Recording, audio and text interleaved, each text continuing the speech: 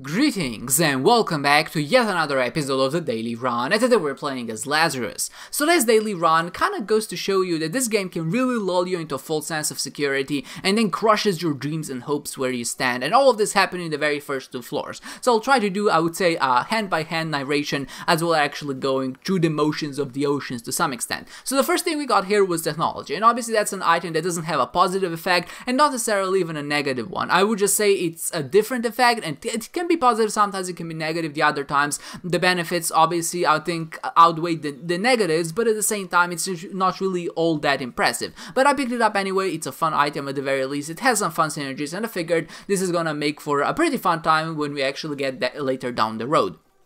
Well, the boss room had experimental treatment, and I picked it up, and you can see that my stats have gone to bonkers to some extent. I figured I could pick it up in this case because range is not really gonna affect technology, also not shot speed, so the only stats that it can really affect technology were both damage and tear delay, and to get negatives on both of those is quite unlikely, and I figured it was gonna actually be worth the risk maybe once in a lifetime, and I decided to pick up experimental treatment, and that's exactly what happened. I mean, when I say exactly what happened, I mean the most negative outcome happened, and that is that both my damage and my tear delay got nerfed, and of course everybody who picked it up would have the same fate, and we were at 2.5 damage and at 15 tear delay, so that's extremely bad. I think this is probably one of the worst rolls you can hope to get, especially when you have something like technology. There's just no redeeming qualities there, and none of the other stats which increased actually helped us or benefited us in any way. So we're just like in a position where we're not doing any damage. So what can we do now? Well, there's really not much. I just figured it was gonna be one of those really slow and tedious runs. I'll just see where the run takes us. So we kind of go to the next treasure room, and in there was the clicker, and that seemed like the perfect opportunity to use it. Of course, you have experimental treatment, you'll try to click it away so you hopefully get rid of the stats, and of course in turn you'll also turn to another character. And of course turning into another character is not really what you're going for here, but you're mainly trying to use the clicker to get rid of that particular syringe. And you have to remember that even when you use the clicker, I believe that just by the virtue of picking the item up, it still counts towards the transformation, so it's not like you're incurring any negatives by actually getting rid of it. And in this case, because it was such a bad reroll, I figured anything is better than what we currently have. So I just decided to click it away, and when you do that, of course, because you do change a character, you turn into the Keeper. And the Keeper is, you know, a pretty difficult character, and because you only have 2 health, and don't really have a way to regenerate it because you need pennies, and ideally you would have been picking up pennies on the floor as you were actually going, so you wouldn't actually have a way to restore your health, and because the champion version of that particular floor is I think Little Horn, you're stuck in a very bad position. So the only other hope you have is to hope you have enough keys and that you destroyed, I would say, the majority of the poops in the fireplaces on the first floor, because that's gonna be the only way to really get 5 cents. And 5 cents allows you to go to the shop and of course get a key, not a key, but if you have a key you can enter the shop, and with 5 cents you can buy the battery. And if you have the battery, then you can recharge the clicker and use it again and hopefully reroll into something else. And of course by doing that you're gonna get rid of another item, in this case technology. And I figured that was going to be a worthwhile sacrifice,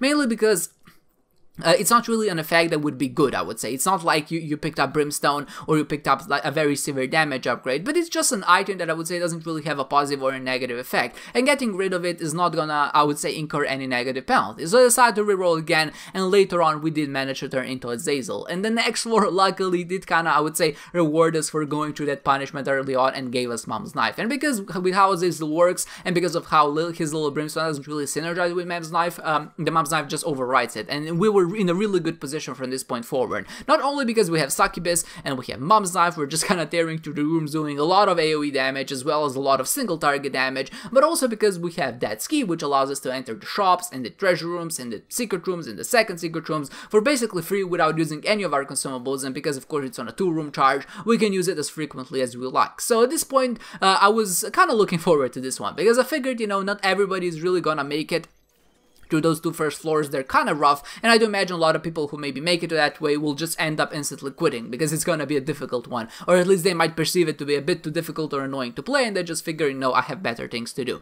And because I don't, of course, I kind of continued, and the run did, I would say, reward us in this particular case with what I would say a pretty decent run. I still did take a little bit too much damage. I think that's mainly because I'm just a little bit tired and feverish and things like that, so my reactions aren't all that good, but luckily because we had room back, we got quite a bit of Alga's runes, I was able to use them to kind of stay invincible for the majority of the duration of boss rush, and I was able to get up there close and personal and just deal a lot of damage with my mom's knife that way. And it did turn out to be, I would say, an experience that will not be easily forgotten, mainly because of what a roller coaster it is. And this is exactly what I meant when I said it lulls you into a false sense of security. First of all, it makes you feel like maybe this is going to be a fun run with technology, it's not an item that shows up often, then it just ruins all of your hopes and dreams, and if you manage to survive that, then you're rewarded with something good. So it's a very harsh roller coaster ride, not something I would necessarily take in real life, because roller coasters are damn scary, they're a bit too fast for my taste,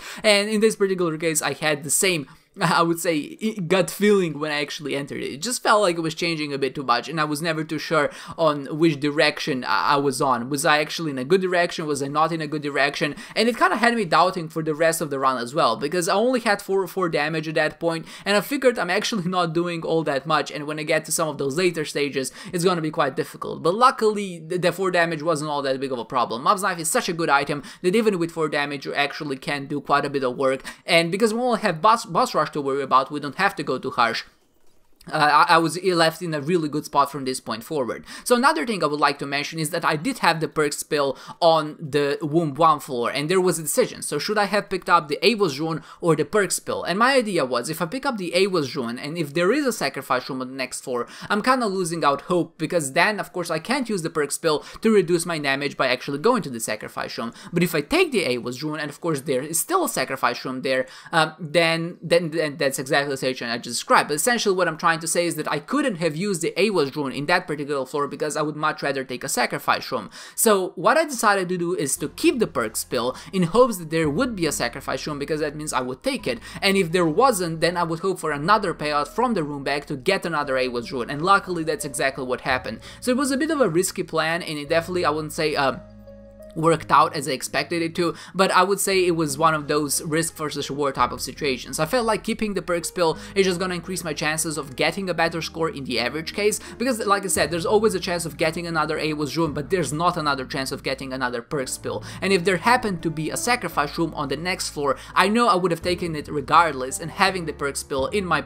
pocket is essentially gonna allow me to reduce my damage penalty twofold, and that's something what I feel is a little bit more valuable than just keeping the Ava's rune for a surefire way. And it's not even a surefire way, because there can be a crawl space instead of a trapdoor for a surefire way of actually getting to Shoal. So with all of that said, we did come to the end of the run. It was a good one to some extent, of course, if you did survive that initial roller coaster ride, which I just said, admitted I'm not too fond of, but you know, it is what it is. We did come to the end, and I would imagine, like with roller coasters, you come to the end and you're just relieved to have gone through the experience, and that's exactly how I feel right now. So with that said, I hope you enjoyed this one, guys, and I hope to see you next time.